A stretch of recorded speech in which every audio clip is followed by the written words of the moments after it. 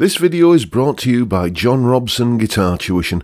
If you enjoy the content, please consider supporting the channel by enrolling on a course, purchasing some guitar lessons or a t-shirt, or you can join my Patreon. Now, on with the show. Hello chaps, welcome once again to John Robson Guitar Tuition. As always, I do hope you're well. Okay, it's a little bit of a different video today, certainly a lot longer than usual, and let me tell you where this all stems from. You may recall that a few weeks ago I did a video on the basics of home recording for beginners, that sort of thing. And I started getting a few emails after that video, which were kind of asking questions that were a bit more advanced than I felt comfortable answering. You know, I know my limitations, basically. So I thought I'd bring in an expert to have a natter about home recording and other such matters. So that's what we're doing today. We're going to be talking to someone who is very, very definitely an expert on such matters. Before we get into that, let me just apologise to begin with for the rather dodgy picture quality on my sections of the interview, because about an hour before I was going to do the interview on Zoom, my camera, the one that I'm talking to you on now, had a bit of a nervous breakdown and completely refused to play nice with me PC. So I had to dig an old webcam out of a drawer and do the interview on that. So in case you're thinking, well, the picture looks a bit grainy, that's why. Anyway, what can I tell you about the guest that I've got lined up for you today? Well, he's called Steve Hoggart. And Steve and my paths have been crossing regularly for about the past 30 years or so. He's a great lad. And he is the bass player with legendary Teesside bands, the Amazing Space Frogs and Riot Act. He's also a college lecturer in music technology.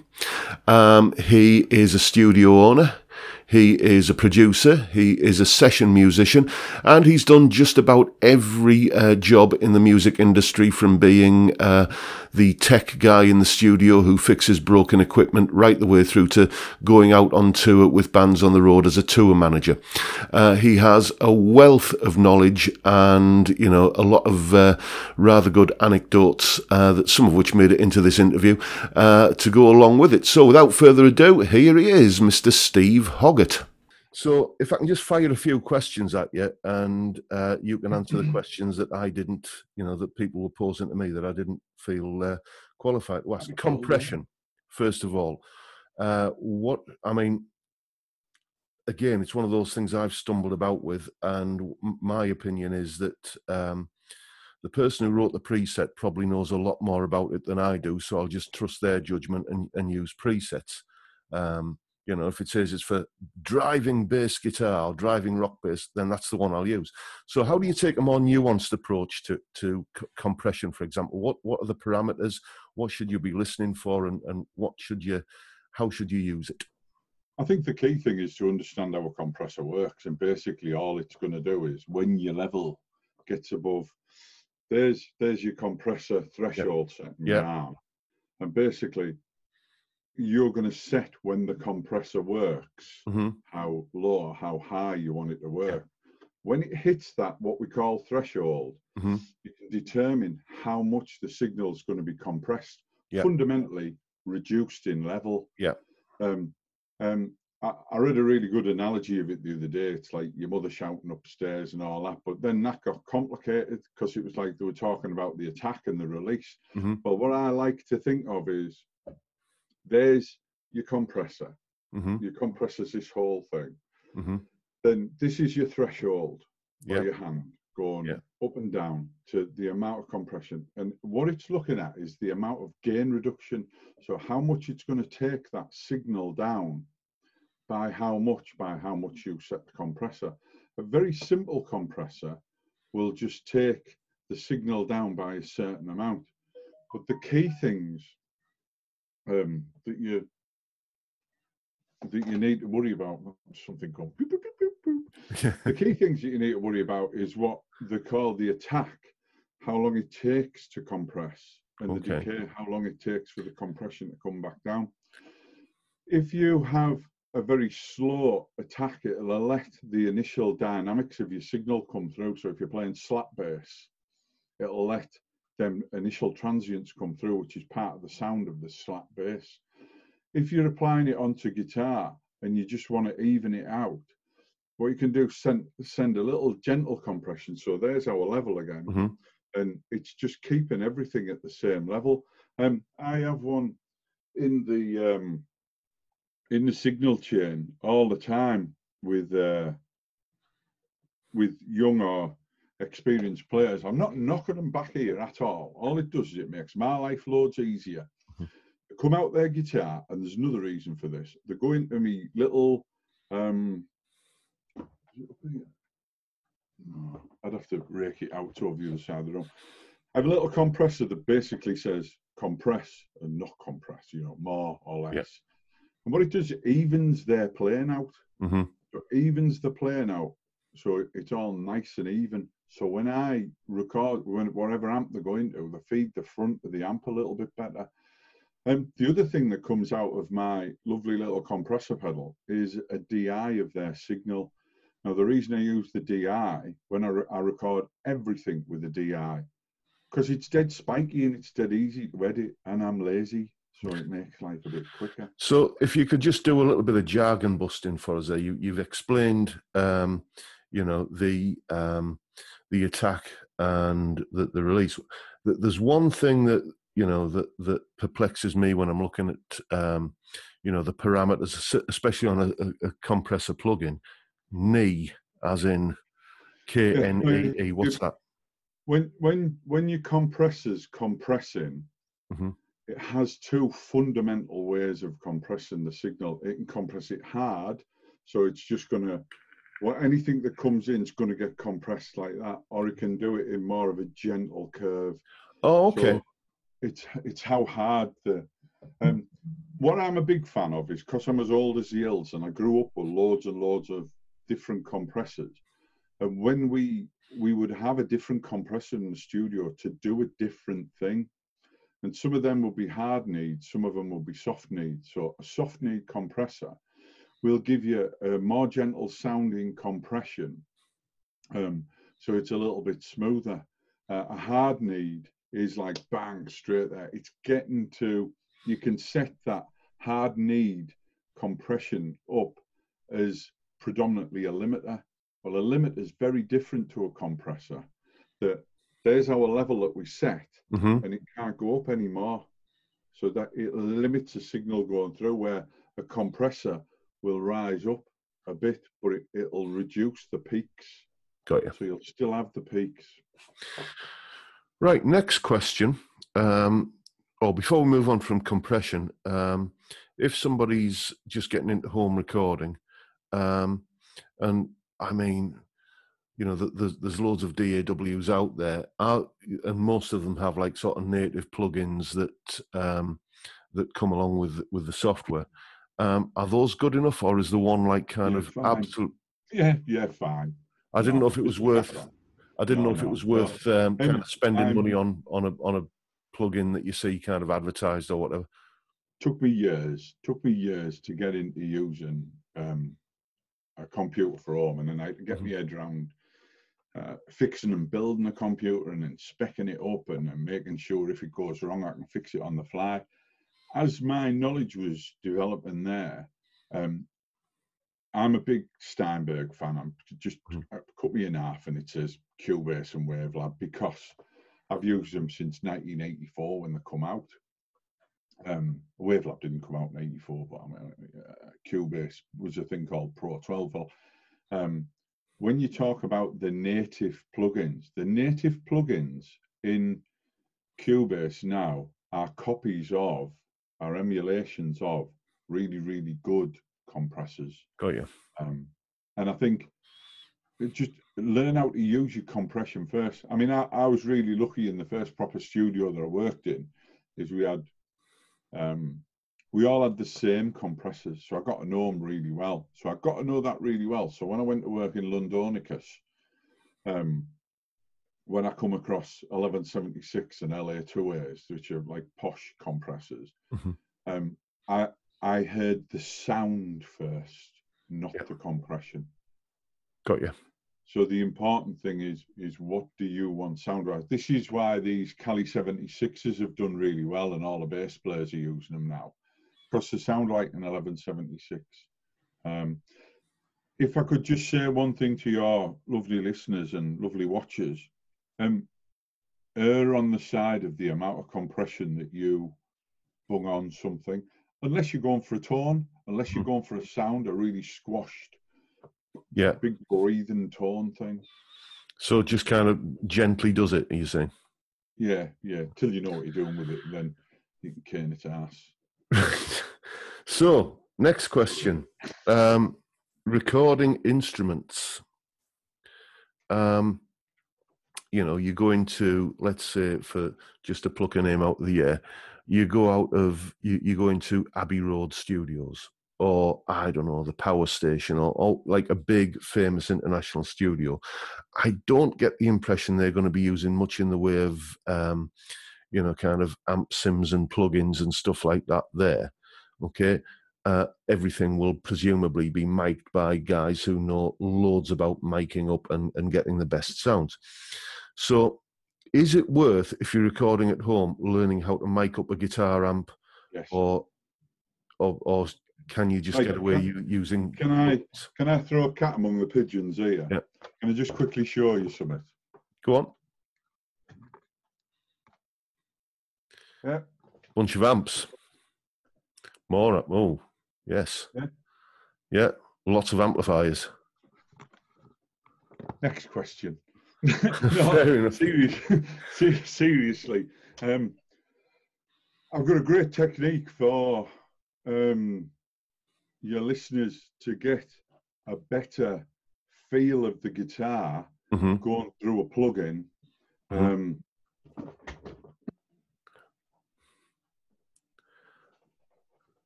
And he's off.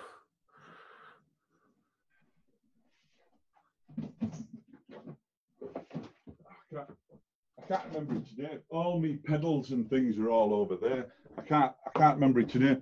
You know, Behringer do a valve distortion pedal for about 40 quid. Yep. Plug that in the front. Don't worry about putting any. It doesn't suck your tone a great deal. It does a bit, but what you get back is the touch of driving the front end of a valve. So is that to use in front of a plugin? Yeah. So if you bung that straight into your audio interface, the quality, yes, some are good, some are bad. I haven't heard many bad now. So as far as plugins go, get cracked on. I would prefer you to write some music. I would prefer you to have some fun rather than spending hours researching and looking for how they got the Clayman guitar sound by In Flames, which it's a decent tone, you know what I mean?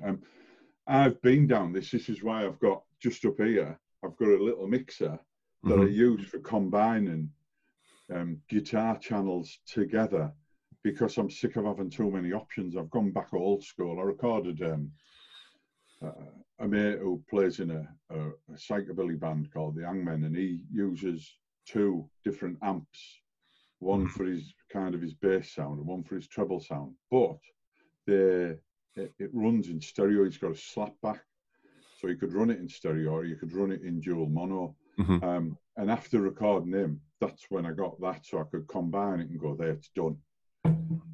So to go back to what one do I use? Bias. It's class. Yeah, I've got the whole Line 6 suite, but I don't use them. I use them more for the pedals, and I got the metal pack or whatever, because I do more rock and metal bands and things. But yeah, they're cool. Yeah, I mean, Bias, I'm with you on that. It's I use it a lot, and it's so cheap for what it is. I mean, I've got Bias amp, and I think I paid about 40 quid for it because there was a deal on, and I was a new customer setting up a new account, so that gave me a discount code, and I think it was about 40 quid, and you know, I mean, it's what I've played through quite a few amps in my time. I've always been a bit of a Marshall hound. Always loved the sound of a Marshall. But, you know, I mean, my experience of Marshall amps is that on my last one, it was going wrong so much it might as well have got pocket money. It was, you know, it was always kind of going wrong, but it was worth the pain in the wallet for the sound that it gave me. And you know that the plexi and the well, it's not, they don't call it a Marshall plexi model, but that's what it is. And the JCM 900 model in Biosam, I think, are just outstanding. I'm a big fan of the 800.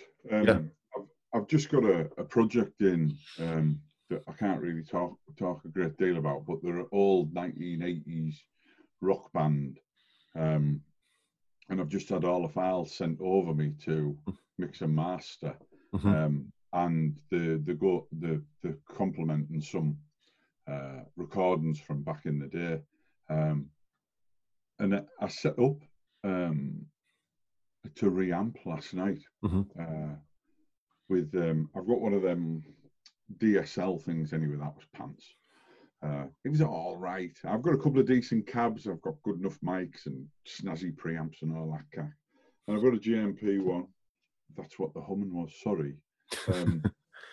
But the JMP one's great. You've got a 800 and 900, and all the 800 and 900 is 800 was made in the 80s, 900 was made in the 90s, and the big difference is the 900 does what we call diode clipping, and the diode clipping is a little bit like having a tube screamer in front, but it's not a tube screamer, so it does the gaininess, but it doesn't tidy up the bottom end like a tube screamer does. But no, I'm a Marshall boy myself. But where I was going with this was, I don't think I'll be reamping. I think I'll be using a combination of a few things. I'm a real big fan of two-note stuff. I've got a little drawer that pulls out here that's got my two-notes cab, the two-notes captor. I've also got, oh God, this is just class, that Bogner Ecstasy. You would love that. I need to get that over for you to have a player. Honest, John, it's mental. Nice one. It's a rock. I'll get it over for you. And then an amp egg thing. I had a copy of a thing that did a similar thing, but it wasn't an amp egg. It didn't have the same tone stack. Anyway, I digress. Sorry, sir. No, I was just going to say, so if in an ideal world, miking up an amp, we've been talking about plugins, but if in an ideal world, miking up an amp is what you should really learn to do, how do you go about learning that? You know, because let's face it, most people are home recording, and the pertinent word in that description is home recording. How do you kind of get a good cranked Marshall, for the sake of argument, tone? How do you get that tone at, you know, a volume that isn't going to, you know, get the noise abatement society on your back? And how do you mic it up successfully? What tricks would you suggest there? Hardest thing here, John, listeners, is you need to know how a mic works before you get something like the Torpedo. So you need to have a player, even if you're sat at home with your PV Bandit and an old ropey mic, what you need to do is knock up a little drum track, play along with it, move the mic, play along with it again, move the mic, play along with it again. Then pull the mic away. So speaker. Yeah. If we're looking on the front of the speaker, I know it's a phone, but I know. You want one at 45-degree angle, one right at the front, and then anywhere kind of in between. Yeah. Then record the same thing again, center of the cone, go from the center of the cone to the edge. With the more center you go to, the brighter it gets, and it can get a little bit harsh as you move to the edge. It warms up. Once you've got all that sorted and you've done that within 3 or 4 inches of the front of the cabinet, move it a little bit further back. Then save that project, open another one up, and what we're going to do now is you're just going to play a nice clean sound. You can have chorus on if you want, but I like a cleaner sound so you can see what's going to happen with the effect of your room. Got you. We stick your room, mate, and this side you need to see side on. So what we're doing is we're going within, like, 6 inches or so, and then we're going to go back. We're not going to change anything. We're going to record it again. Now listen to your room. Don't listen to the amp. Got you. Listen to the room. Then combine the two. If you've got 2 mics and 2 channels, I'm going to be doing shed loads of this on my daft little channel, and that putting the 2 mics and listen to the difference between a condenser and a dynamic. You will, as Mr. Person playing in a band or playing guitar or whatever, be able to blag a condenser off someone, have a go over a weekend. Yeah. Take your time, listen on your headphones, listen on your speakers. More important than anything else is the speakers that you listen to on when you're creating and doing things, and the speakers that you listen to on your headphones or your headphones. Listen to more music on it. So don't have your £60,000 audiophile system downstairs and only listen to music on there, because you're not going to be able to analyze what's going on, which is the key to getting a really good guitar tone. Okay. The experience of listening to them, and then buy a wall of sound. Look, it's free. Sorry, Steve, what was that? Wall of sound by 2 Notes is free. Oh, okay, right. Well, that's another link that will be in the description. John, it's class. Yeah. John, honestly, it was a game changer for me. I very rarely mic stuff up now, because I have the 2 Notes captor, which is a speaker load, and then I have the cab, and the cab comes on my machine and allows me to move my mic positions and all that, and it's like, it's not worth the hassle. The only time that I use an amp up loud is if we've got noisy guys wanting to get loads of energy in the performance, more than super tight, slick math rock stuff. Which brings me to my next point, actually, what I was going to ask you about. Does perfection matter? No. Because I remember, oh dear me, about 25 years ago, I went with a band that I was in at the time into a studio. We were just like a rock covers band, and I won't mention which studio we went into. Get us told. Eh? Get us told. It was John Taylor's place in Mask. It's only because I didn't know you had a studio. Actually, I've been off the radar for years with it. Yeah. And I always remember Mike Franklin, God rest his soul. Oh, well, you're packing, taking bands in because you're tearing my ass out with what you're doing, and I can't compete for the... I said, look, I'm not a commercial venture. I mean, I am now. Sadly, Mike's no longer with us. Anyway, back on. But anyway, as always happens, you go into the studio for 2 or 3 days, you get 4 or 5 songs. I think we did 4. And you get home and you listen to the tape because it was a cassette in those days, on your home stereo, and you think, oh, yeah, there you go. Everybody under 40 is going, what's one of those? I've got loads. Here's a one for you. Sorry to digress, but have you heard of these? You love these. Bullfrog. Bullfrog? No, can't say I have. Late 60s, guy called Steve Thompson. When I get it done, I'll visit over. It's class. Nice one. Well, you get the tape home and you listen to it and you think, oh, I came in a little bit late on that solo there. Oh, and I was me rhythm guitar was a bit ahead of the beat on that verse and stuff like that. And I remember, I actually paid out of my own pocket, not out of the band's kind of money. I actually paid to go back to book some more time in the studio to go and redo my parts. That's going to interfere with your drinking, so that's not a good start. And everybody else in the band was saying, "Yeah, it's fine. Don't worry about it." But when I listened back to what I'd done in the end, we ended up using the original demo that we'd done because it was us playing together as a band, and it wasn't me going in and fixing things later. Do you think there's too much of an emphasis on perfection nowadays? Yeah, a couple of things with regard to that, John. Could you think of it being any worse where the equipment's not getting in the way of the tone that you're pursuing, because you can get that, and you've got the gear to get the tone, then you record the tone, and each time you're laying the guitar down, you don't notice the energy's dropping a bit and a bit, especially with the stuff that I do. Yeah. Especially with my bass playing, even when I'm playing guitar. When I did the Space Frogs first album, I spent ages doing layering tracks and tracks. It wasn't in a computer, and it was like absolutely bang on, but it was cack. There was nothing there. I went in on my way home from the nightclub, full of ale. My mates, Les Paul, I had a 100-watt super bass head, full tilt, rat pedal into it, recorded it all, took the tabs out the DAT tape so I couldn't muck about with it, and there's the energy back. Yeah.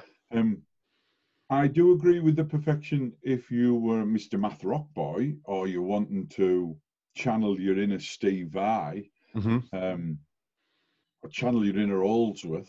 You know, can you imagine him releasing something with a mistake on? You know, it's like, there probably is that he would know that we don't. There are some of us who would say it would be difficult to tell, but go on. I know, yeah. But I would find it, I much prefer the energy that go. I record all, any bands that I record, they come in, we have the drums in a room here, and then everybody else is set up, and I'll bung them through a plethora of amps or whatever, and I get as good a tone as I can possibly get for them, as their original tones are going to be, so they can get into the music. I'm not bothered about a click either. You know, it's all you've got to do is listen to Appetite for Destruction and, or do you really need a click? You know, you can go, would they have all sounded great if they were all metronomic? Yeah. Probably not. Yeah, well, if I can just share a little tip with you, what I mean, because as you know, this is where I do everything, and you know, it's obviously all MIDI drums on all of my stuff. But what I like to do is I will just vary the tempo from verse to chorus, chorus to verse, verse to bridge, and stuff like that. The whole track won't be at say 120. Some parts of it will be down at 110. Some of it will be up at you know, as 130. And yes, if you are a drummer, you're going to listen to that and think, yeah, that I can tell that's programmed. But it does subliminally, I think, just kind of make it sound a little bit more realistic. I mean, I'm probably teaching Granny to suck eggs here, telling you that, but it's class, mate. It's class. It's so refreshing to hear somebody who's thinking of getting that vibe, getting that feel. Wow, working with tempo tracks when we were going to do the second hardcore album. The first, I mean, it was absolute racket. The first thing that we did is me and the drummer locked ourselves away for a day for him to get used to playing to a click that had 32 different time or tempo changes in it. Well, why did we use it? Probably not. You're dead right. In one. So what's your opinion then on things like post-production corrections? You know, like for instance, auto-tune, or kind of taking a drum performance or like Beat Detective and stuff like that, and kind of lining everything up on a grid and making sure everything's perfect. Should the band just live with that, or should is it your job as a producer to say, no, do another take, you can do it better? No, learn how to play so you don't have to do that. And if you've just made a little scuff coming, Phil, and you've come in a bit late, I'll tidy that up. If you've hit a high by accident somewhere in a tune, I'll take that out. If you're riding double kicks and they've got a bit messy at the end because you're tired and we've had a long day, I'll put them right. But I'll put them right before we move on. It's not post-production. Okay. Got you. So then auto-tune. I don't have auto-tune in the studio. Sorry, John. You know what I mean? It's like if you need to sing in tune, you'll have to come in, sing in tune. And then I find it when I'm mixing just to tidy a little bit up. But I've had too many young singers come in and say, "Oh, just auto-tune my voice when I'm done." I'm sorry, I don't have auto-tune. You'll have to sing in tune. Yeah.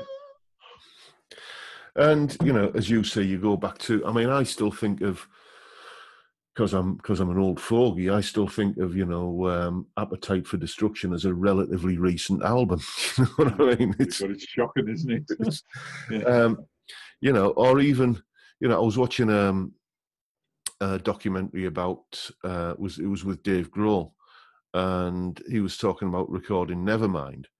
And, you know, he said, well, yeah, we had all the computer technology there. He said, but it was, you know, it was a case of, okay, let's do this. Okay, now the computer's going to be kind of chewing on that for 8 hours. Well, why don't we just record it again? And, you know, I think possibly the technology has got faster and it's just easier to be lazy. Yeah, I agree with you, mate. I do. I honestly do. I have a couple of clients who come in regular. I'm doing an album with a chap called Rob Neal. He's in his 60s, good player, old school, free, Wishbone Ash. He's been really, well, he is really poorly. But he's so rehearsed. He's so prepared when he comes in. And I love throwing the cat among the pigeons with him by going, can you just shot a bass on, you know? And it's like, oh, I haven't rehearsed that bit. And he writes everything out. So all the parts are written out. He'll write the melodies out and things. And it's just nice to have somebody in that's as prepared as that. He's more prepared than some of the pros that I get in doing session stuff. Well, because I've got there's quite a lot of, I'm absolutely, I can't name names, that come in and they've come in with a roaring hangover. It's a laugh to them. And I'm like, yeah, I've got a roaring hangover, but I'm not having to play. You know, it's like, is it going to affect your playing? It's, I've learnt loads. You don't need to be a reader to do, you know, sessions and things. And it's like, it's great if you can. It'll help you loads, won't help the band that you're playing with loads. But anyway, that's a different whinge. Yeah. So that brings me to the other thing I want to ask you about, really.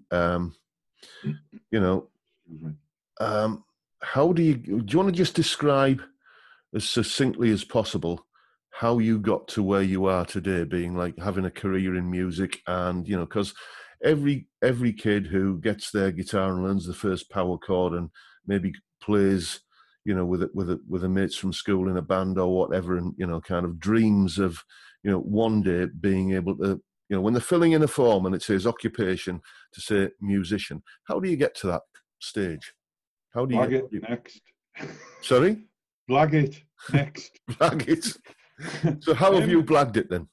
I don't know. Even if it was a blag, it's still been hard work. I don't know whether it's been hard work because it's all I've ever wanted to do.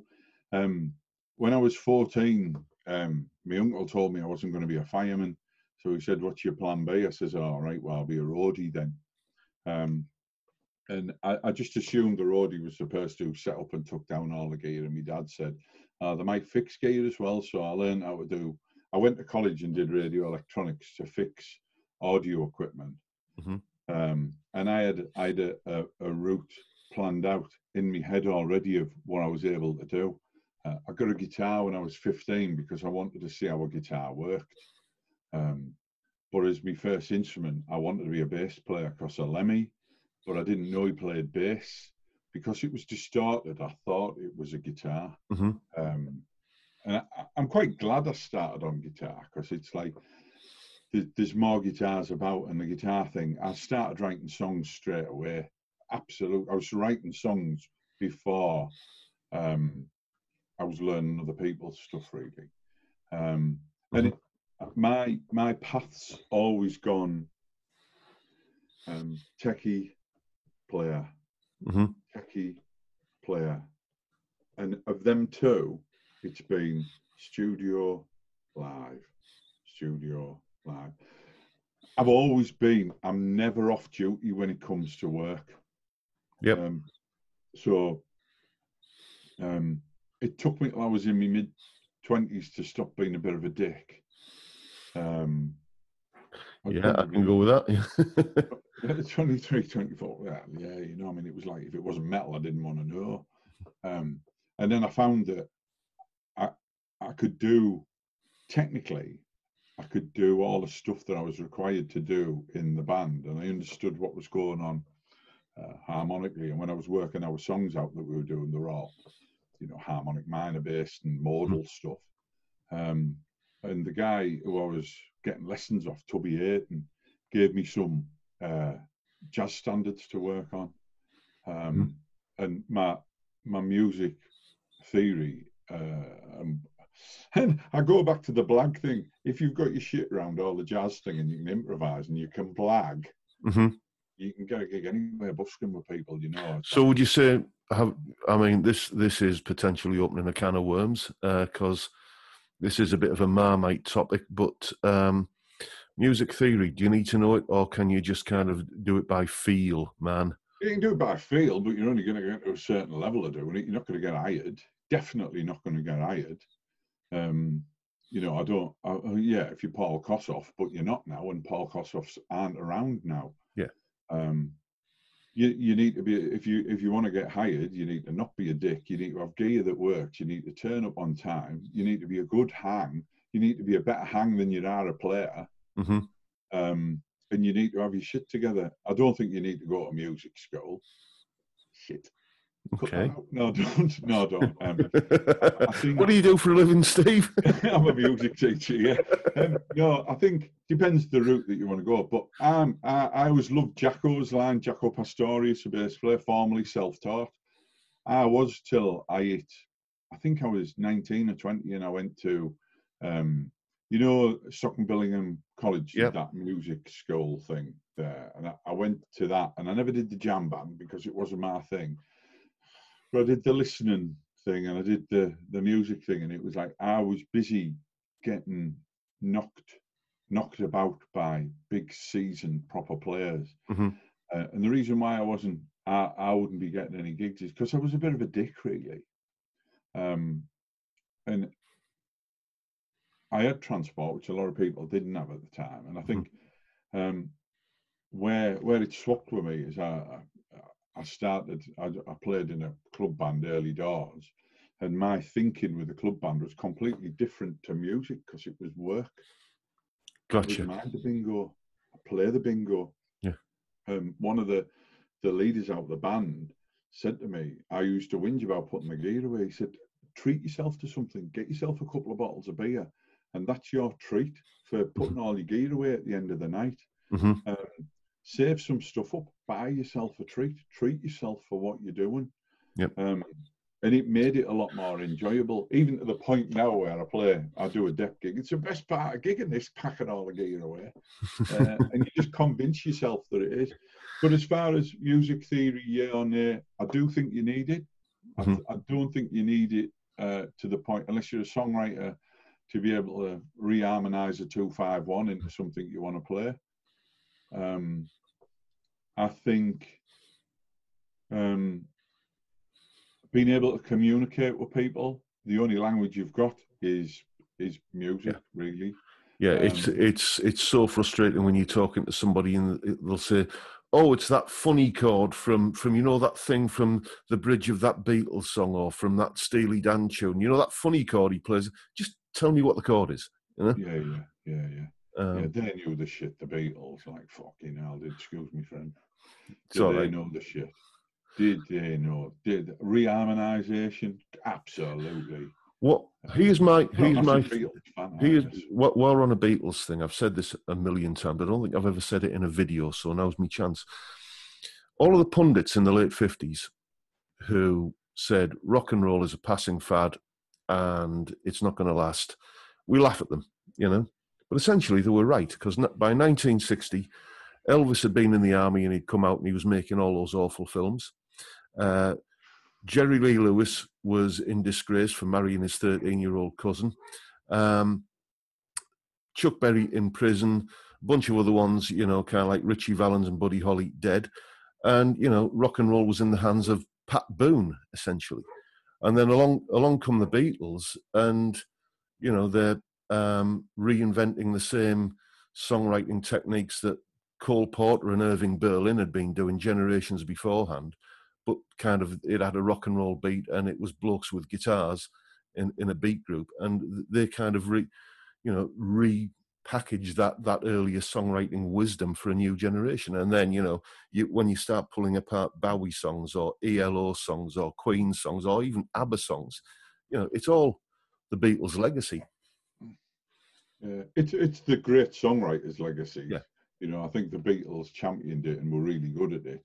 But I think I'm just reading Keith Richards' book at the moment, and it's quite interesting where he's going, because he's a field player, but he'll know his onions, and he'll know when you've got that much mileage under your belt, you're going to be able to go, yeah, I want this kind of feel, like T-Bone Walker kind of thing, or I want like a Howlin' Wolf kind of thing. And he's only going to be playing in a blues band, so he's all right with that. But I think once you start hiring people, you're going to have to be able to go, yeah, that's a minor 7 flat 5 that I want at that end of that turnaround. So going back to a career in music, if I could ask you to just pinpoint, if you can, if your memory stretches this far back, if you could pinpoint the moment when you went from being a bloke who played music as a hobby and it was something you were interested in, when was that transition? What was the kind of moment when you thought, okay, this is me livelihood now. I can pay the bills by doing this, and I don't need a day job. When did that happen? When I left college, I can't remember when I joined hardcore.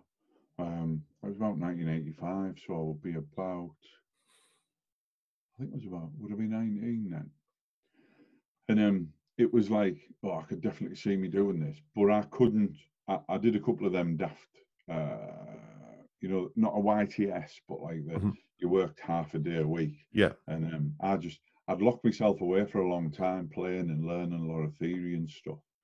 And the techie thing always went along in parallel, because that was fundamentally, it would be like being a plumber and your great Aunt Maud's sink's leaking, and they just go, "Our Stephen, can you come and fix me sink?" And you just go around, fix it, job done, and you move on.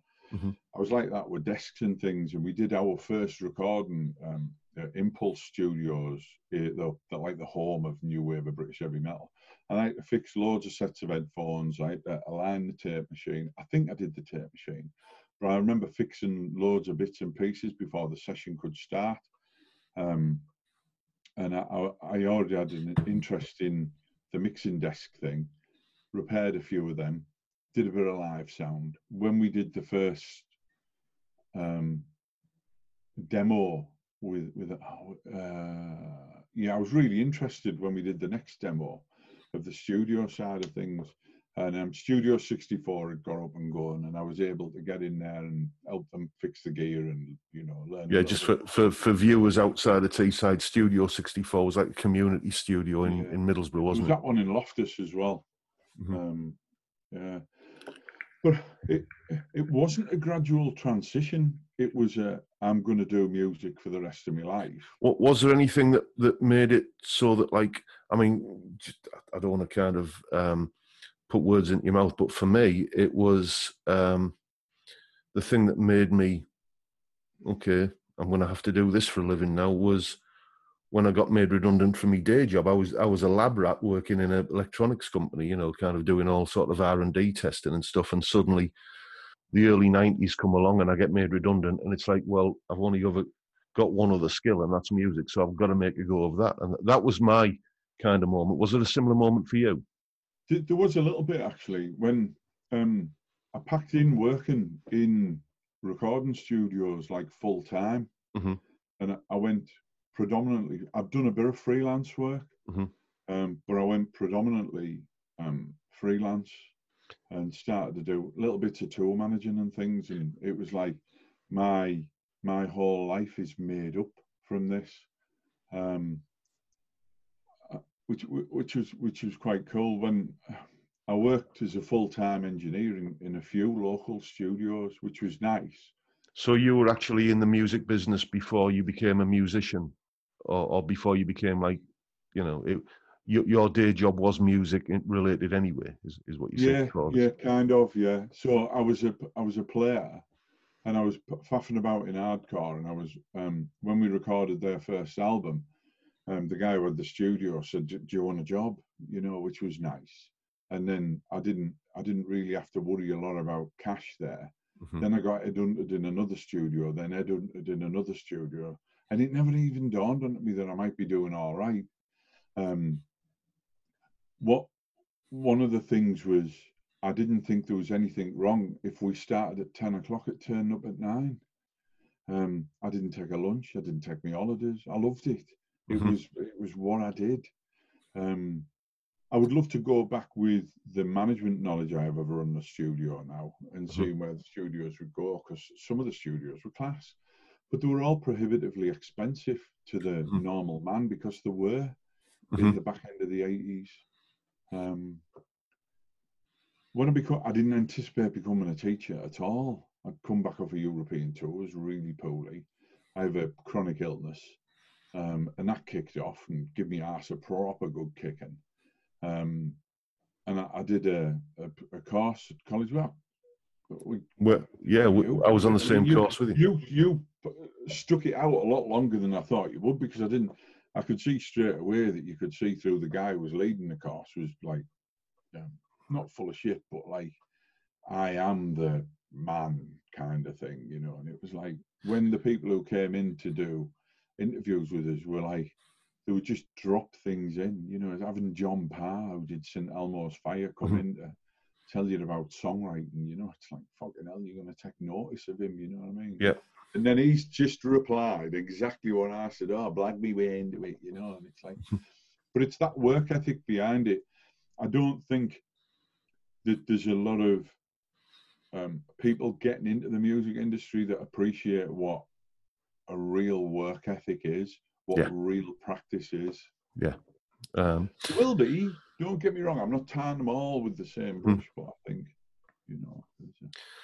So, just to kind of close things off, because we've been nattering a while now, and I don't know if you heard the dog barking earlier. I think that was my new guitar turning up. I thought it was our dog, actually. I'm waiting for stuff for the missus as well. So. Are there any parting words of advice you would give to, if you could go back, if you could jump in a TARDIS and talk to the 15-year-old you and give yourself some pearls of wisdom, some advice that, you know. 15 or 18, because there's a big difference between the two. Can I do both? Yep. 15, I'd tell me to work hard, be nice, and don't be a dick. And just enjoy drinking beer. It's not a competition. 18, mate. I'd get knocked out for talking to him. But no, the 18 me would be sat down with me, stood over me then, because I was a stick insect then. I would have only been about, I don't know, at best 12 stone. I'm 20 stone now. And I would say, I would give myself a proper telling off, because I did enjoy the rock and roll lifestyle from 18 to 25. And I don't regret anything. I've never regretted anything I've done, because I've always tried to learn from things. But I'll be interested to see where I went. I don't know whether I could give myself the advice to say, be a studio rat or be a proper bass player. It wasn't until I hit 30 that I found out that I was massively dyslexic, which is why my sight reading's so shit. But I've taught some monster readers. Advice. Nah, them 3 words. Work hard. Well, it's not 3 words. Them 3 bits. Work hard. Be nice. Don't be a dick. That's pretty good blueprint for life, isn't it? And well, I think that pretty much wraps up all of the stuff I wanted to pick your brains about, Steve. So, is there anything else you want to add? Check my new channel out. That'd be cool. Oh, there'll be a link to that in the description when this video goes up. So I'll get another 2 visitors. Can you just keep doing what you're doing as well? Because I'm enjoying the Friday nights. I packed in boozing with them as well, because I'm enjoying the banter.